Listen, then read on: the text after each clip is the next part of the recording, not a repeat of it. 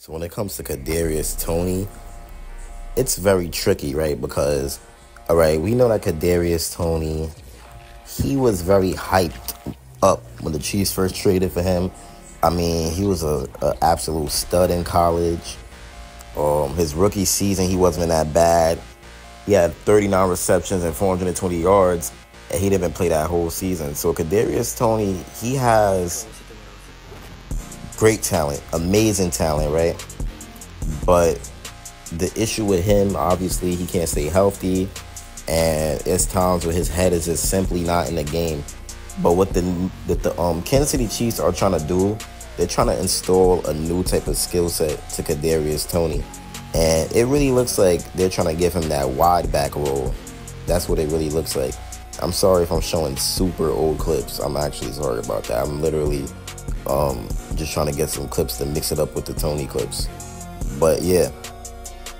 So, former Florida football receiver Kadarius Toney, he believes he's a #1 receiver in the NFL still, but if he gets the opportunity to show it.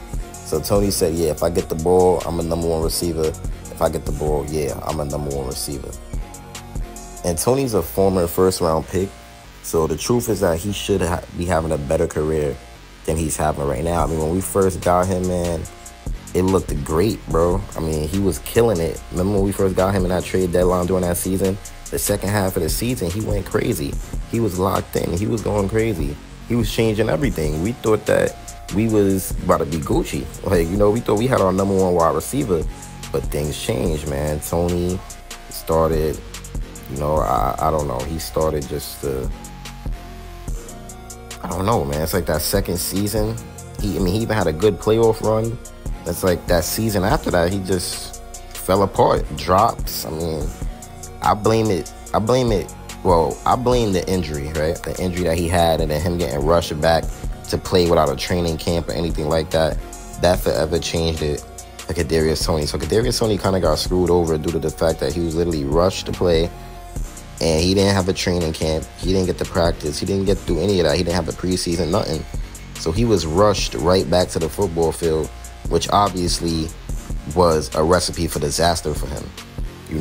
He was expected to be one of the Chiefs' top weapons this season, man. He really, really was. But he ended up only catching 27 passes for 169 yards and a touchdown. So I don't know, man.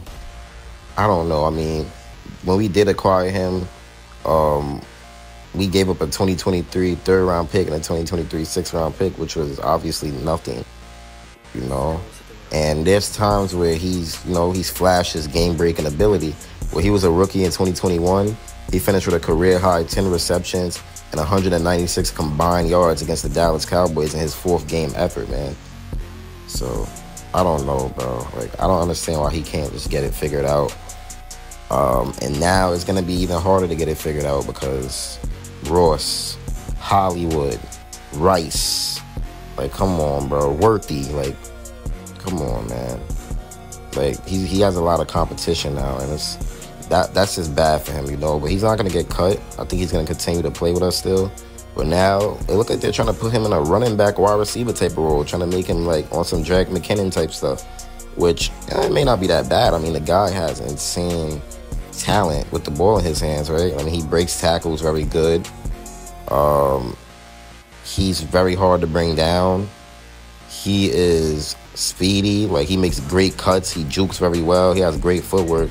So running back may not be the worst thing possible for Kadarius Toney. I mean, the Chiefs are putting him in running back drills at the end of the day, so it is a possibility that he actually is going to play running back. And we're going to be seeing Kadarius Toney play running back. 20th overall pick of the first round in 2021. So he's definitely supposed to be, doing more than what he's doing right now. And he didn't work out with the Giants, but he also kind of did a workout with us, but he still got time to make things right. So now it looks like the Chiefs are looking to have Toney add more to the offense as an option running back because obviously he could play wide receiver as well, but, it's not, he's not going to thrive, in my opinion. He's just not going to thrive. So, yeah, man. Toney did run the ball 11 times for 31 yards and a touchdown. That obviously doesn't sound like much, but Toney had a pair of 14-yard runs last season, and one against the Eagles in Week 11, and another one against the Buffalo Bills in Week 14. So it does make a lot of sense that the Chiefs have him in running back drills. I mean, I understand it. I see the vision. I see what they're trying to accomplish by doing that. It definitely does make sense. But Isaiah Pacheco's obviously the Chiefs' primary running back, and he's a very good one. But Toney could definitely add quite a bit of, spice to Andy Reid's offense as a good running back option. So that right there is definitely, that's something. But a lot of people also say Kadarius Toney may be a release candidate. Like, some people think he's going to get released. I personally don't think that, to be honest with you. I don't think that. I think the Chiefs are actually finding the best way to use him, right? And they're going to develop him in this type of way. If Toney's working with the running backs, best believe Andy Reid has something coming. And he has a role for Toney coming up.